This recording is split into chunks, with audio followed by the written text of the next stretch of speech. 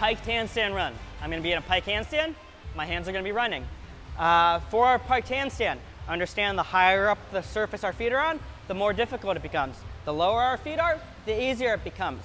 While I'm in my piked handstand, what I'm gonna be doing, if I'm gonna run with my right hand to start, I'm gonna shift my weight to my left hand, right hand to right shoulder, shift my weight to my right hand to left shoulder, shift back, just like that. What a few good reps look like, top of my piked handstand, my knees are bent so I can stack myself. I shift my weight to my left side, right shoulder.